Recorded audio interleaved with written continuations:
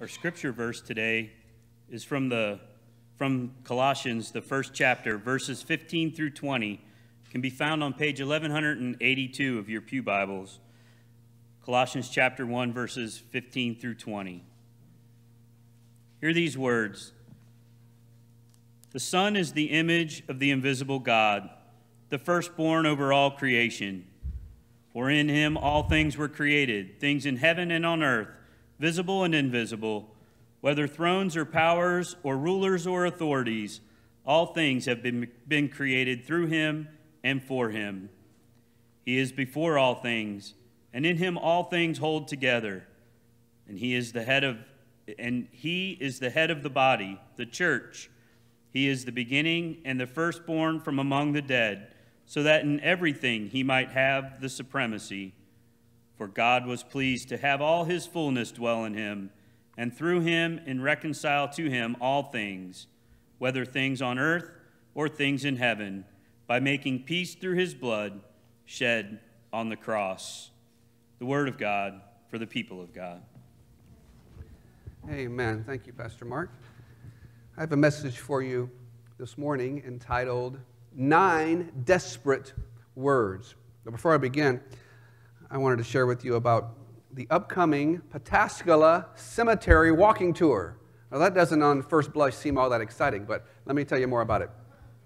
Next Sunday at October the 1st from 2 to 4, you can purchase tickets to go on the walking tour, and folks in the community actually portray different people who are buried there. I remember Suzanne Lanphier Hayes did one last year, and Chuck Hagee is going to be doing one this year. And let me tell you about some of the people that they're going to be portraying. Tommy Alsop, who was a former slave who lived on the Abe Miller farm on Creek Road. Chuck Hagee is playing Colonel John Allward, a member of a pioneer family and a colonel in the Ohio militia. Dr. Lloyd Bell, a physician in Pataskala in the early 1900s.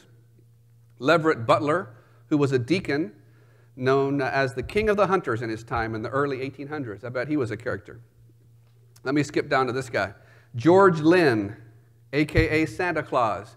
Now, what I'm about to tell you, it sounds like I'm making it up, but it's the honest-to-God true thing. So this guy played Santa Claus one Christmas at the Presbyterian church, and he got too close to the candles, and it lit the fire, and it lit his suit on fire, and it burned him up, and it killed him.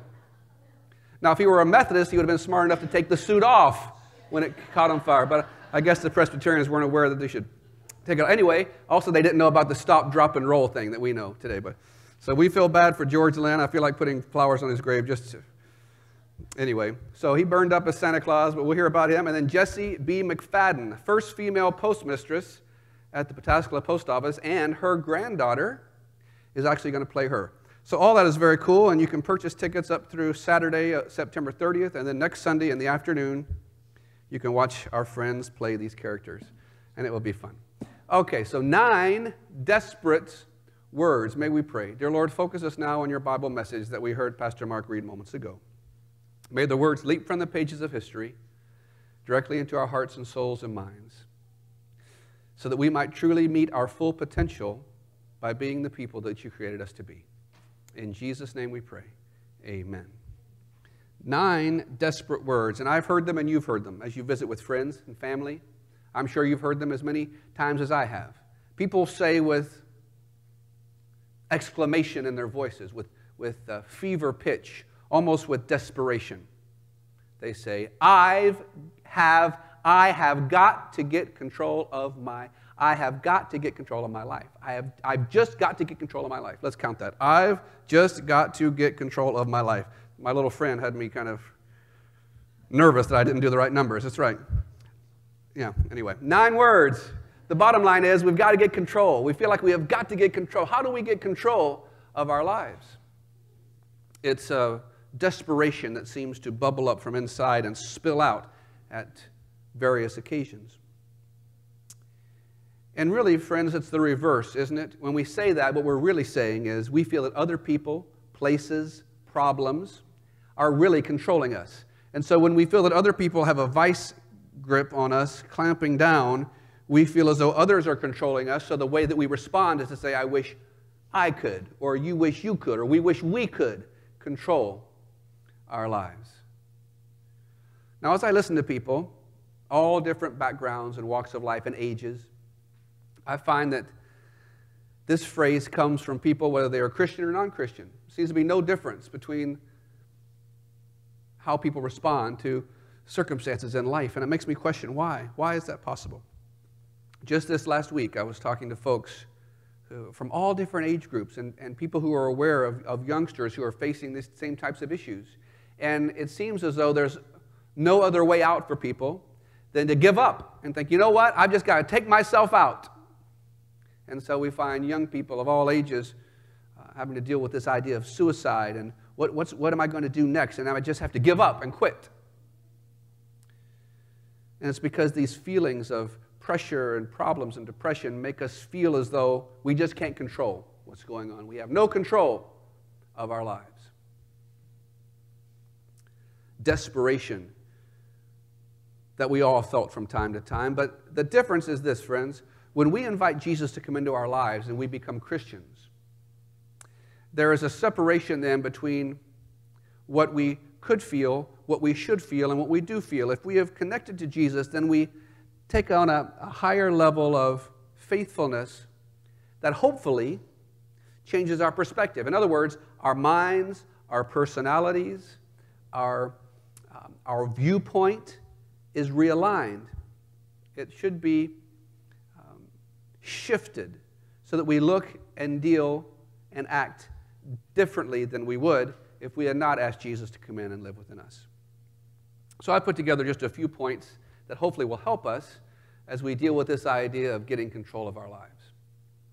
The first point is this, and I think the pathology of the first point in reverse shows us how to live in a healthy, constructive way as a Christian. And the first point is this: we have a constricted Christ. Now, you and I know that Jesus Christ is not his name, right? Jesus is his name, but Christ is not his last name. Christ, it was not his birth name. Christ is a title that we bestow upon him. Christ as the Messiah, the Lord of Lords, the King of Kings. Jesus the Christ, he was referred to in the first century, not Jesus Christ, but Jesus the Christ, the Messiah, the anointed one of God. And so when we think about him that way, Christ is constricted in a lot of people's lives. It means he's bound up, he's chained up. J.B. Phillips wrote a book some years ago, and he asked this question. He posed this question: is your God too small? Perhaps our Christ is too small. Perhaps we have him constricted and chained up and locked up inside of us. But maybe we keep him in the stained glass windows of our sanctuaries, or through glib, pious theological phrases. And as we leave churches, wherever that church might be, we leave him behind, as opposed to realizing that Jesus Christ within us is our hope of glory, is our hope for help, is our hope to take that next step of faith. And so we don't leave him here hanging from the rafters or in our stained glass windows or in our theological talk. No, no, no, no, no. We take the Lord with us out into the world in our hearts to help us each new day. Perhaps our Jesus is too constricted and chained up and locked down, and we don't realize his willingness and his desire to be with us on a day-to-day, moment-by-moment basis. Because when you loosen the Lord within you and ask God to take control, ask Jesus to take control in your life, then we won't have to feel as though we have to be in control. And that's why we put on the front cover of your bulletin. And for those who are watching online or who are listening by radio, they perhaps have not seen it. But if you click online, you can see it at our website, I'm sure. But it's a picture of a military change of command. And it shows two commanders supervised by a 4-star general as the change of command happens. The banner of the troop is then transferred to the next commander. Perhaps some of you have seen that happen. Perhaps when our Jesus is too locked up and too constricted, we don't realize that we must loosen, let him free within us and say, Lord, we don't have to be in control of our lives. We ask you to be in control. And in fact, we are going to invite you to be in control. And we volitionally, on purpose, change command from ourselves to you. After all, that was God's plan, wasn't it? Not that we be in complete control of everything, but that Jesus take control. And through the power of the Holy Spirit, guide us on a day-to-day basis. The first point is perhaps our Jesus is too constricted and we need to loose him in our lives. Second point is this: we have a worthy Christ. He is worthy. The Bible says the Word, when we think about the Word, we often think about the Bible. You will hear people say, well, are you following the Word? Do you believe the Word? And all this type of thing. Are you living the Word, brother? Are you living the Word, sister? They misunderstand this concept of the Bible. Of course, we respect the Bible. We believe the Bible is the inspired Word of God. But way back in the first century, they had no idea what the Bible was. It didn't exist. For hundreds and hundreds and hundreds and thousands of years later, it did not exist. So if we were to go back in time and say to the disciples, hey, what does your Bible say? Are you living by the Word? They would look at us with a blank stare like, what are you talking about? Are you insane? What are you talking about? The Bible did not exist. So when the scripture I'm about to quote for you takes on new meaning. In the beginning was the Word, and the Word was with God, and the Word was God. We're talking about Jesus, the pre-existent Christ, the uncreated Christ. Christ was not created. He was co-equal with God in existence from the beginning. The creator of universes within universes. A worthy Christ that we worship and that we ask to take control of our lives. The pre-existent, non-created, creator of universes within universes. I said that again for you just to try to let it sink in. The Jesus that we think of as our friend, as the Good Shepherd, was the one who breathed life into creation. The magnitude of who he is should take root within us. We should be conscious of that. And therefore, isn't it a relief to realize we don't have to have answers for everything? We don't have to know everything. We don't have to be in control of everything. We can take a deep breath and say, Lord, we believe you are in control and you are helping us. We reach out to you on purpose and we ask you, God, to help us. You are worthy. And we say, help us. A restaurant that I frequent in the community has a sign on the wall, and it reads this way: friends don't let friends do stupid things, ... alone. And the more you think about that, the funnier it'll be. Friends don't let friends do stupid things alone. Isn't it nice that we don't have to be alone? We don't have to just feel like we're in this solitary confinement and we don't know what to do, but we have to come up with an answer somehow. The good news is it's not just up to us, but you have a worthy friend, a good shepherd, but one who existed before time and eternity to help breathe knowledge and goodness, intelligence, hope, faith into you to help you make the right decisions and to do the right thing. Sometimes, friends, our God is constricted. Jesus is too small for you and for me. We need to loose him and let him take full control of our lives. Secondly, we realize that he is worthy not only to give our praise and thanksgiving, as the Bible tells us, but also to say, Lord, take control of my life. You know what you're doing. Together, we can make this happen. Together. In fact, friends, the only way you can live to your full potential, the only way I might live to my full potential, is the living Lord Jesus within you, helping us live to our full potential. The difference between a Christian and a non-Christian is that we have asked the Lord Jesus to come in and take control of our lives, and we say, help us, Lord. We don't have to do this on our own. We don't have to try to figure it out on our own. But you are going to guide us every step of the way. And we say, Lord, help us in Jesus' name. So sometimes we have too constricted of a Christ. We have a worthy Christ. And then lastly, friends, we have an able Christ.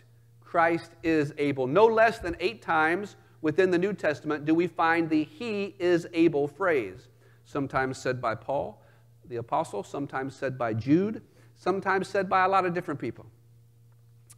8 times within the New Testament. He is able. Now that word able is taken from the Greek word for dunamis, which means power.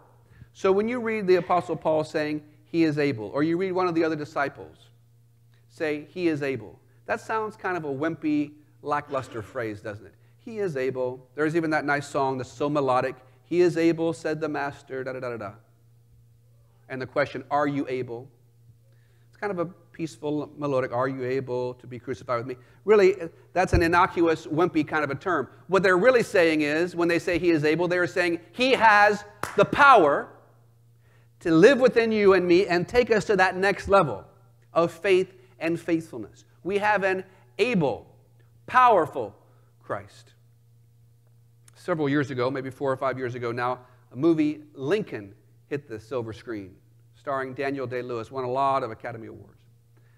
A couple of interesting scenes in that one, but the one that's particularly useful for us today.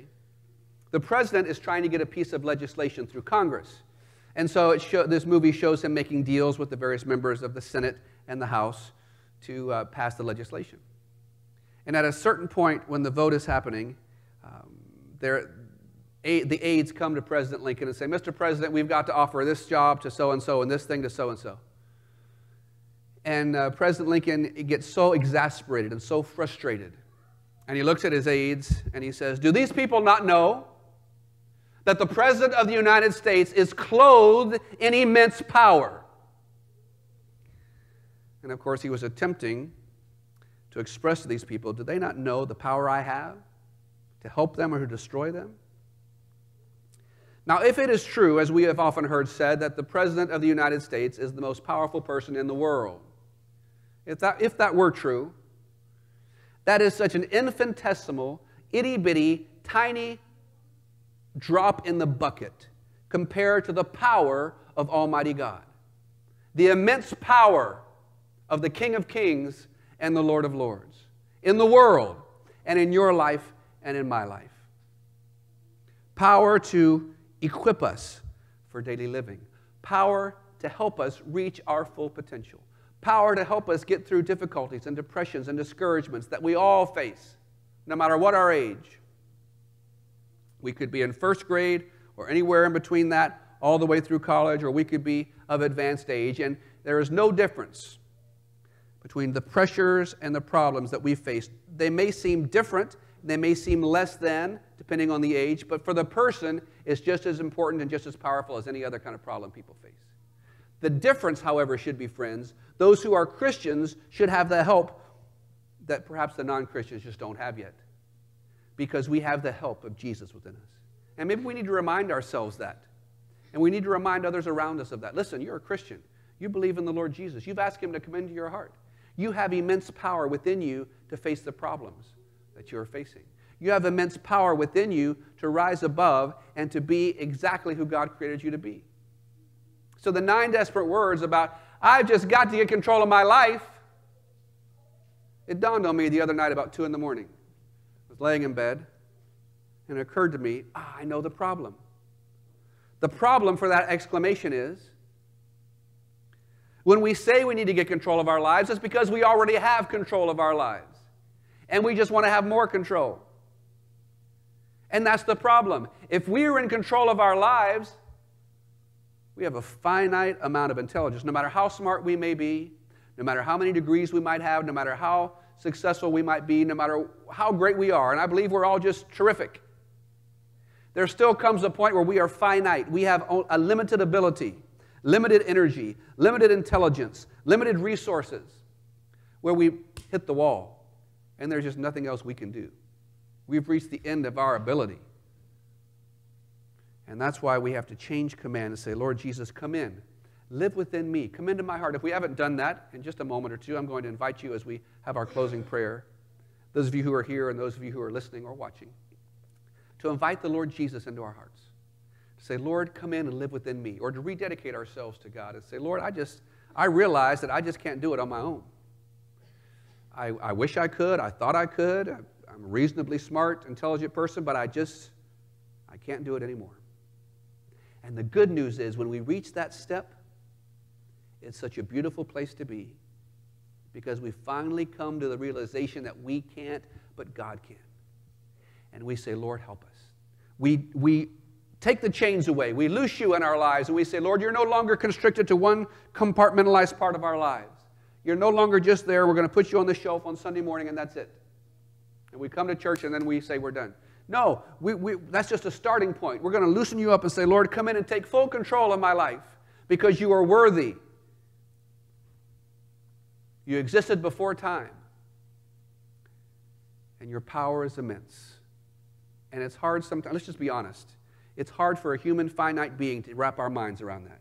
It is almost impossible for us to wrap our mind. How could somebody that existed before time immemorial, someone who breathed life into universes upon universes, care about you and me individually?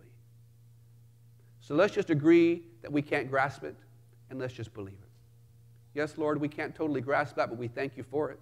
Thank you for loving us that much to want to be a personal friend to us and to know and care about us. We have a worthy Christ, and then we have a powerful Christ, dunamis power, power to create, power to heal, power to forgive, power to refresh. And that power gives you and me in this moment the ability to live to our full potential, to conquer any problem, any situation that's out there, this week or next or the next, or any other time in our unknown tomorrows, because the Lord God, the King of Kings, is with you. And that gets us back to the scripture that I was telling our young friends about this morning. From Colossians chapter 1, verse 27. Christ in our hearts, or some translations say Christ in you, the hope of glory. Your hope and my hope comes not from an idea, not from a theological concept, not from the beautiful stained glass, not from a book. The hope for you and me comes from the Word made flesh, who dwelt among us and who is alive and well today. His name is Jesus, and He is ready, willing, and able to help you right where you are at the point of your need now. May we pray. And so, Lord Jesus, in this moment, we come to a critical point, a crucial point in our lives, where we realize we can only go so far. We can only do so much, and we become incapable. And we say, Lord Jesus, in this moment, come in and live within us. We invite you personally into our hearts.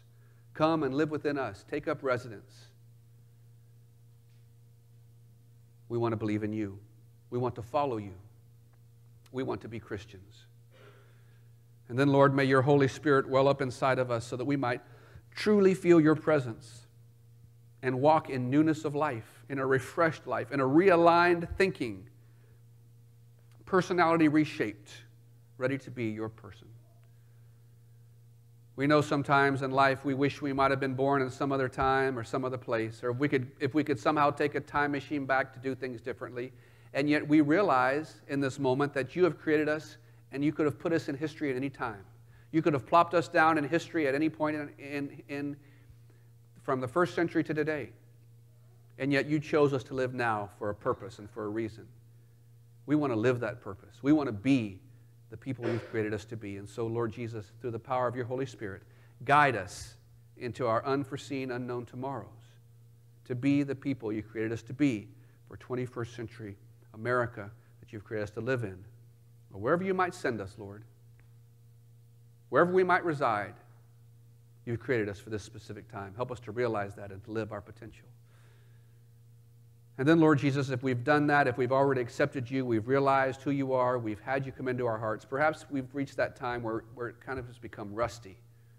Our faith is up on a shelf collecting dust. We take the faith off the shelf, we dust it off, and we say, Lord, we want to rededicate our lives to you, and we do so now. We sign up yet again to be your people, to be a believer in you. Thank you for helping us. We receive your gift of forgiveness, salvation, renewal, and now power to live the lives that you've made us to live.